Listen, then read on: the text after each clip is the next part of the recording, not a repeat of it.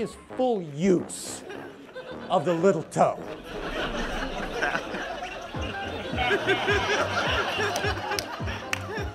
That's all mine does. Does that little toe spread so you can remove sock lint. That's what it's for.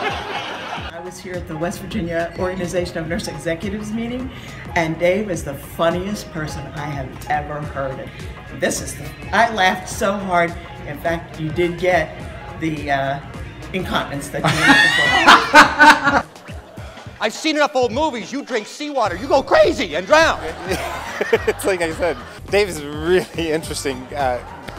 You're getting entertained, but you're learning a whole lot about joy.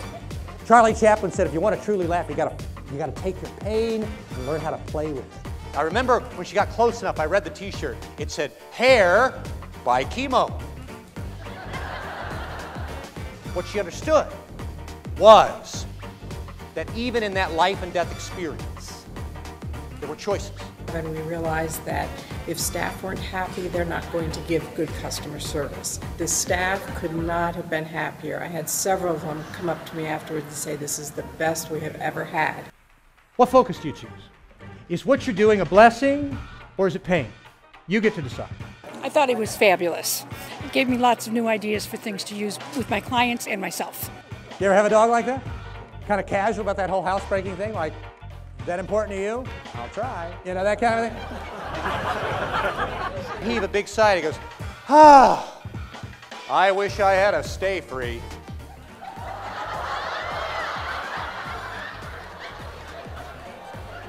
He said, well, they protect side to side, front to back.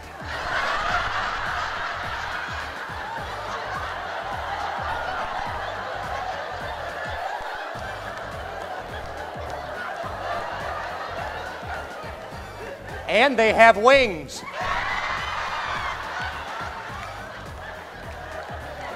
They actually had an x-ray of his skull in profile, knife in the head. And I looked at that, I was horrified, and I thought, I don't know much about medicine. Do you really need an x-ray to diagnose that particular problem? Thank you, Dave, for making my day. Humor is a lifesaver. It's not a respiration pattern, it is a force of nature. You ever in a situation where it's really inappropriate to laugh and yet you're laugh back? You ever have that situation? And you're trying to hold it in and you gotta be careful because it'll find another exit. It'll take stuff with it too. Everybody's laughing, we're all having fun, and that was great. I needed that too today when I was coming here. You've got to try it. So here's what we'll do. I'll count to 3. And then you give me your best Duchenne smile. Now, I will tell you.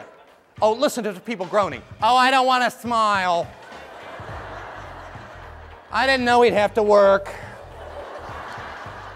When we do these things, when I choose joy, when I make it a commitment to it that's mission level, right? When I begin to share it with other people with something as simple as the smile on my face, that Duchenne smile, and I spread this joy and I make it a commitment to finding that on a daily basis and sharing that with others. Wow. It's a life changer. Your influence changes. Your success level changes. Your level of happiness changes. You go back to that mission, it will help you succeed in ways that really are real measurements of success. It'll help you serve in ways that serve people's emotional needs as well as the wonderful skills that you provide in whatever job it is you do. And finally, you've taken a giant step toward bringing joy to the moment, to the process, to your life, and to others. It's like a cross between Moses and Jim Carrey.